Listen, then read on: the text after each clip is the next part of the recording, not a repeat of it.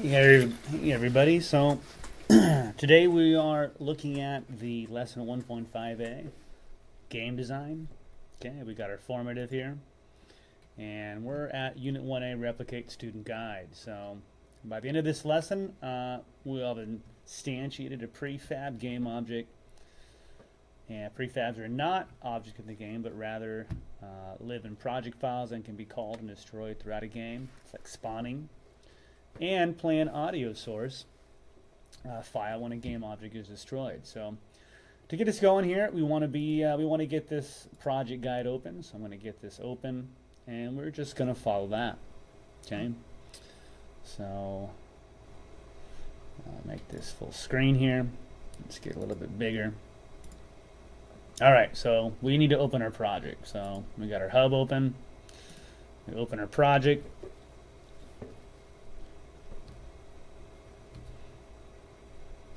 Okay, there it is. So let's just go along the guide here. Select your Unit 1A replicate project, click open. All right. And here's how things should look. So I know a lot of us had our Mario in there, right? We had these kinds of things in there, and we did some other stuff with the extra kind of goals, the stretch goals. So we just need to select Mario here, or whatever we put in, and right click and delete. We also need to go to our game manager. Let's see, open up our code. Get that opened up in the writer. And if we had any extra game objects in here from our characters we put in, we need to get rid of them, and we need to get our code kind of looking back like it was. Okay, so follow our guide. Our audio source should look like this. Okay, explosion prefab, nothing, bomb. There's a bomb selected in there. So if we go back to our Unity guide, it's exactly how it should look. You can see there's nothing in here. Once you go to writer, okay, any variable you create in here shows up.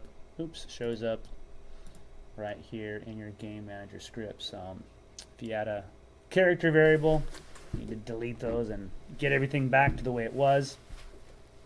Okay. Our game manager script should look like this. So basically what we had there from last time was our public game object bomb, our public game object explosion prefab, and then if we press the space key, our condition was that oops, not bomb destroyed. That was not it. It was destroy bomb. Okay, all right. That's where it was. Okay, so that's how our game scene was as we left it. It should be something like this.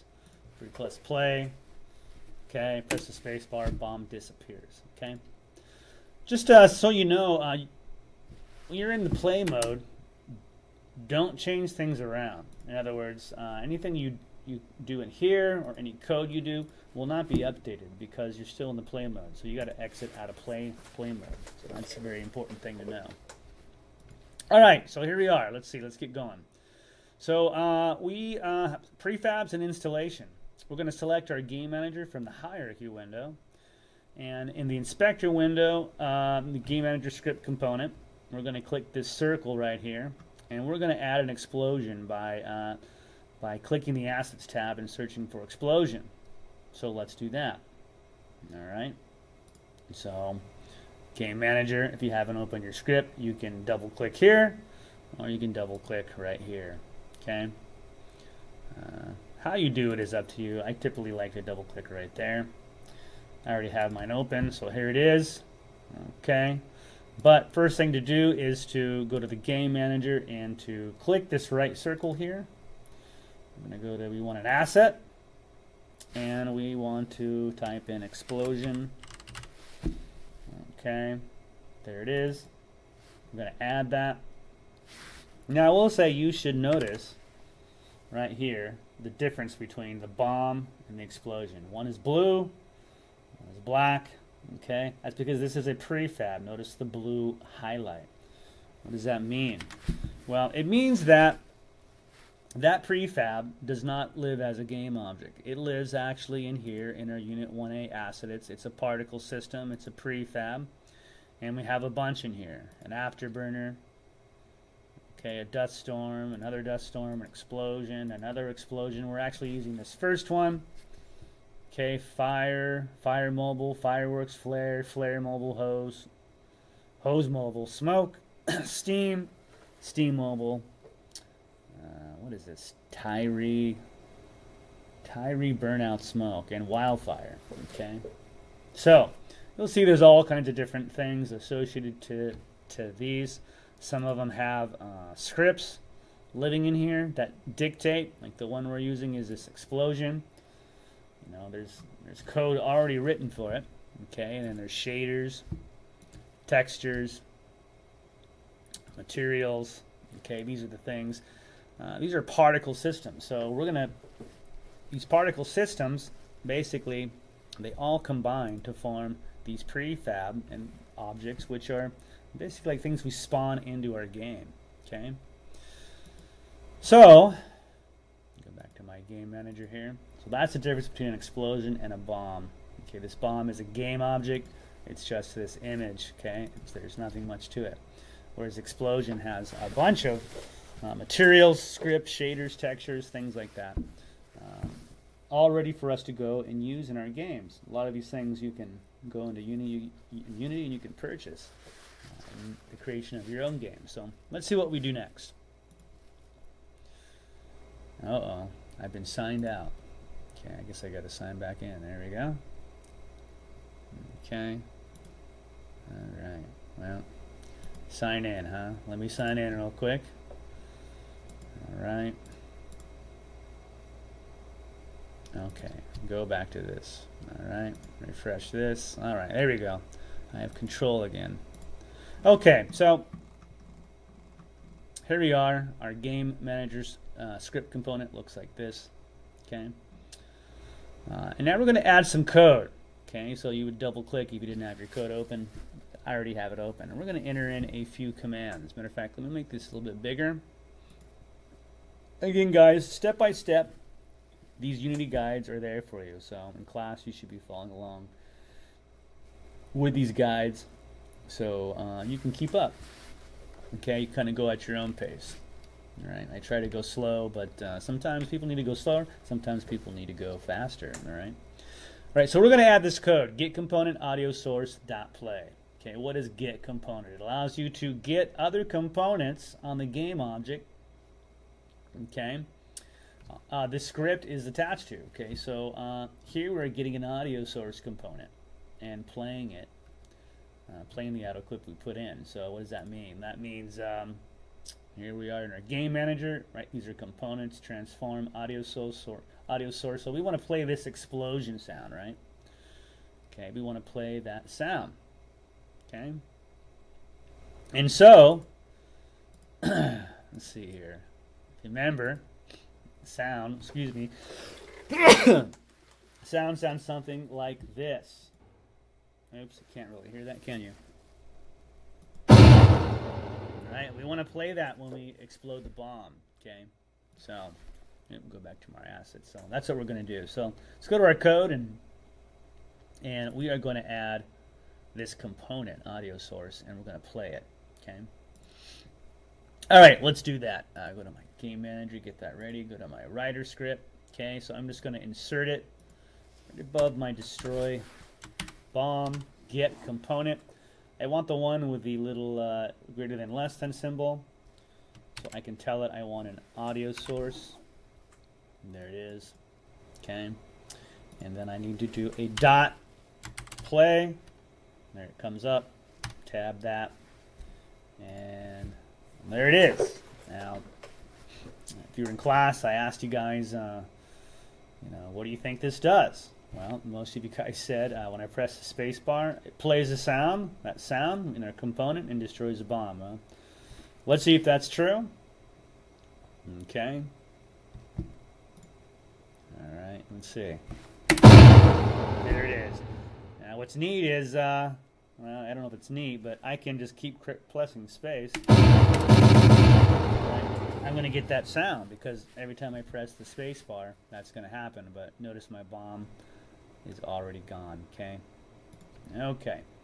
All right, what's next? So that played the audio. We're going to instantiate this prefab we just talked about. Instantiate means basically spawn a copy, okay?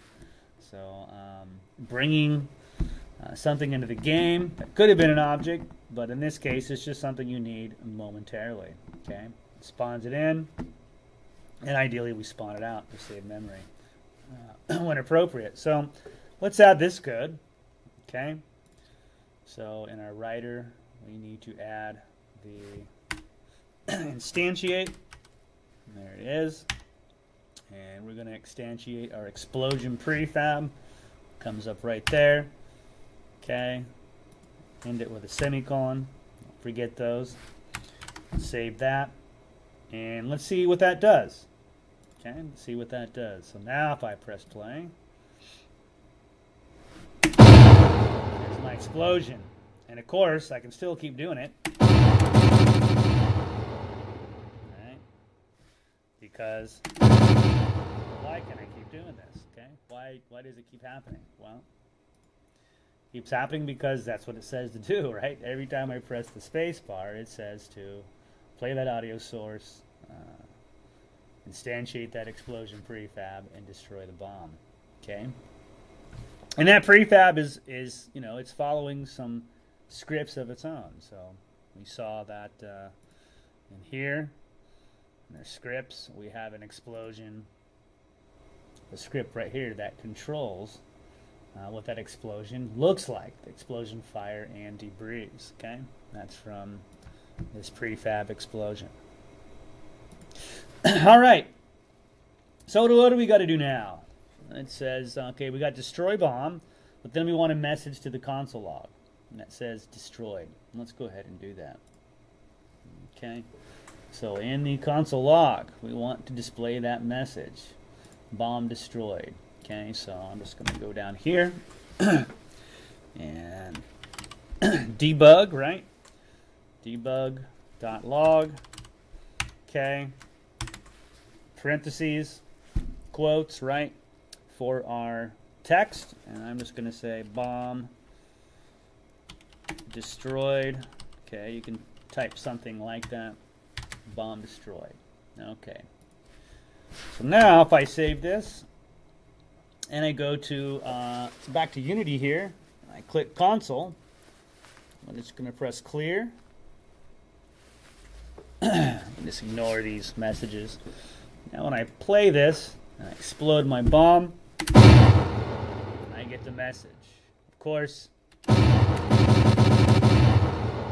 can keep doing it right now. Notice how every time I do it, there's like another temporary game object in there, right? And each one has other things attached to it.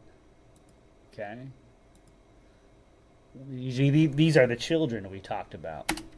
Okay, so if I keep exploding my bomb, notice my message too also says it's happened 14 times. Okay, so how many times I pressed the space bar? Right.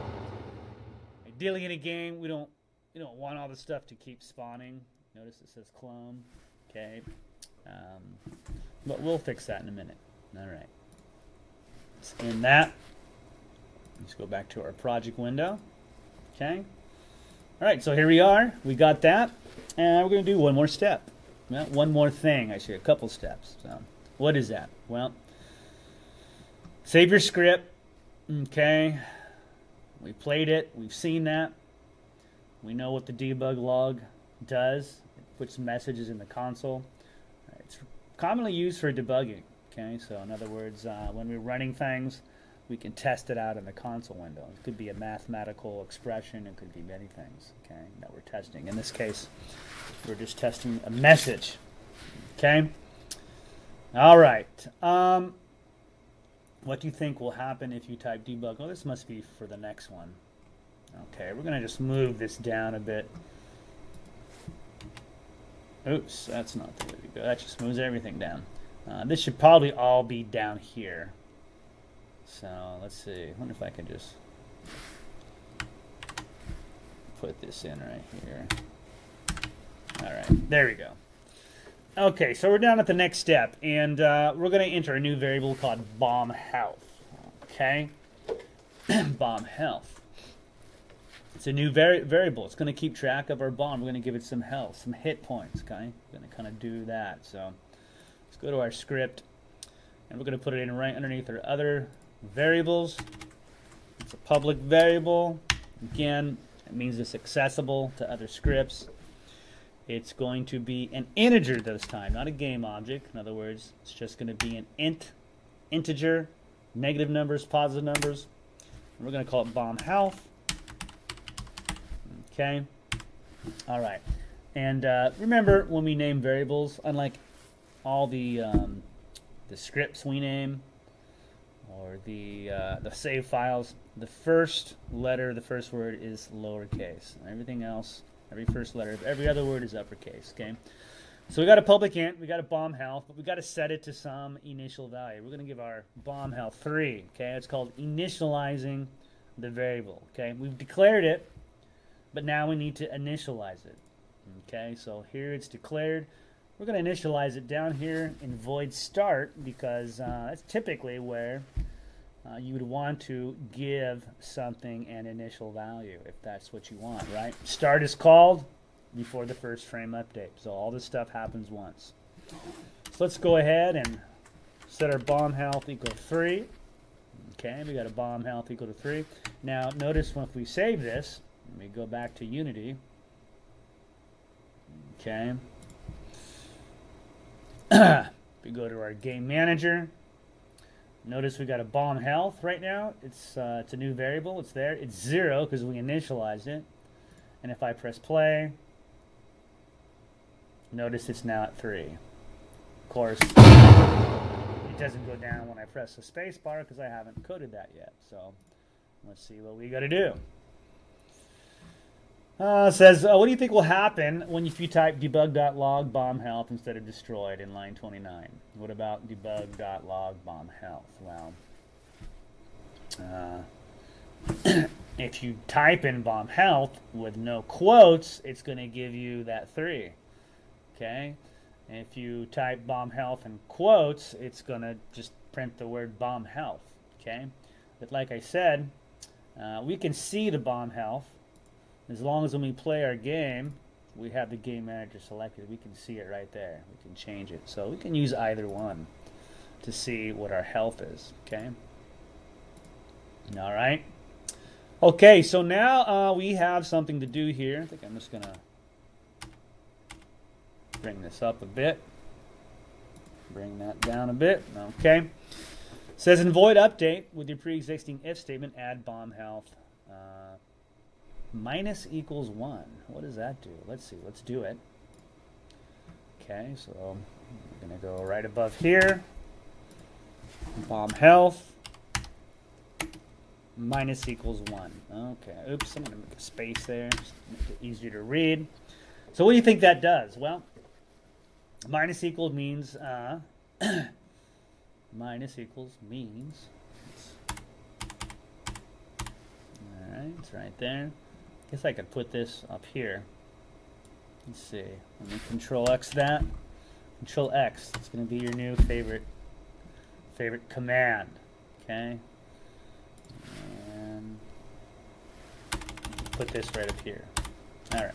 Okay. Minus equals means subtract the left side by the right side. Okay, that's very confusing. Okay. Basically, what it means is decrease your bomb health by 1. Okay. And you can change that 1 to a 2. That would decrease your bomb health by 2 every time. Okay. You could do plus equals to increase your bomb health by 1. You could do divide equals to divide your bomb health by 1. Okay. So from whatever it currently is. So if it's 3 and I divide by 1, I end up with a 3. So that would make no sense to divide equals. You'd want to divide it by something else. Okay. Times equals would do the same thing. Again, you would never want to multiply something by 1 because it doesn't change anything, right? Anything times 1 doesn't change. So what this does, whenever we press the space bar now, this bomb health minus equals 1, it decreases it by 1. So if we go back here to Unity, okay, let's see, let's clear this project window. Let's watch our bomb health here. Okay, let's play it and see what happens. And there it is, 3. See, now it's 2. Now it's 1. Now it's 0. Okay, all right, that's good.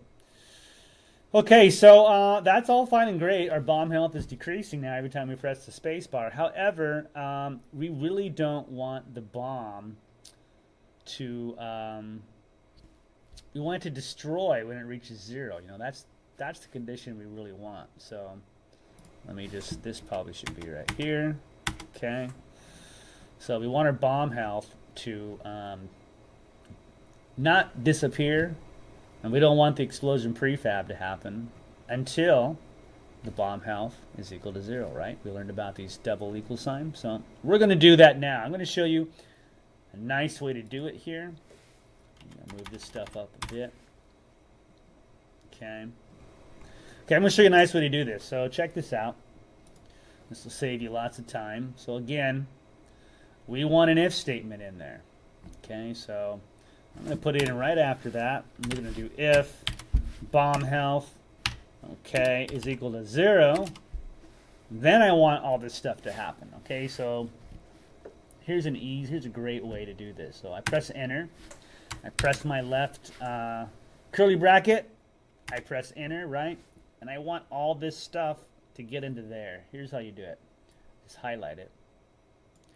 You're used to doing Control-C for copy and Control-V for paste. Well, we can do a Control-X, which actually copies it but deletes it at the same time, and a Control-V, and look at that. Puts it right up there. Okay, always very important to make sure code is in its proper bracket. So this is what we call a nested conditional. So what it does is every time we press the space bar, it's decreasing our bomb health by 1, and if it reaches 0, then we play the sound, then we initiate the explosion prefab, then we destroy the bomb, then we get the message. Okay, so I'm going to save this. Let's see how that works. Okay, oops, there we go. Come on. All right, here we go. Okay, let's see how that works. So, all right, notice my bomb health right there is 3. Press spacebar, it's 2. Spacebar again, it's 1. Now it's 0. Now if I keep pressing the spacebar, notice I don't get all these clones, right? So it only happens that once. Okay. I would have to somehow increase my bomb health so I can keep pressing it.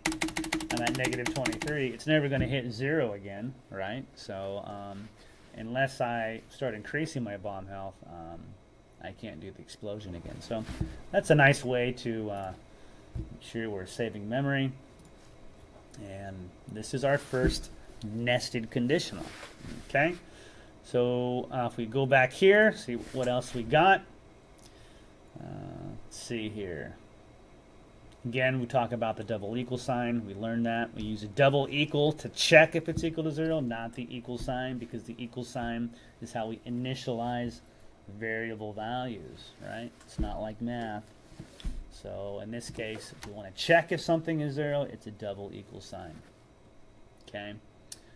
Again, nested if statement.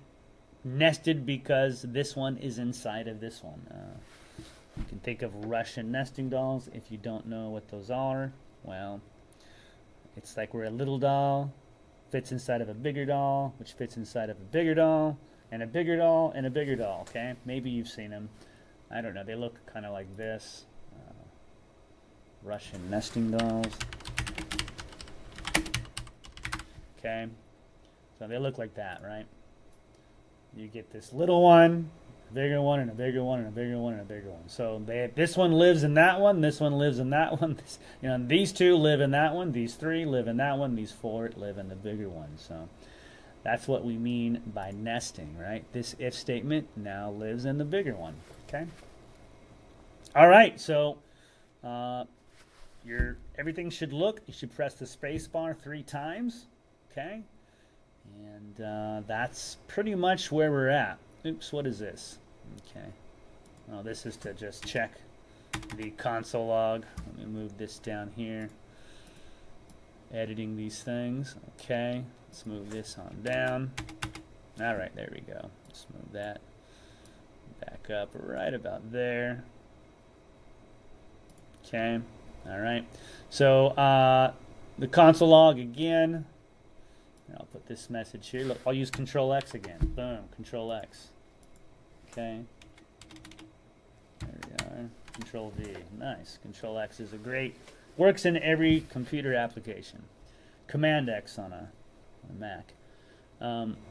So we are going to do this exporting. We're going to do this the next lesson. Okay. I think you guys already know how to do that. This is the console log. It's just where you get your message that the bomb is destroyed. Okay. And so tomorrow in class, we need to make sure our hierarchy looks like this. Our script should look like this. Okay. Spectre window should look like that. And here are the common issues. If you have any of these errors, maybe check these. Always check the common errors. And then tomorrow we'll try some of these stretch goals. Okay. All right, guys. Hope this helped. See you later.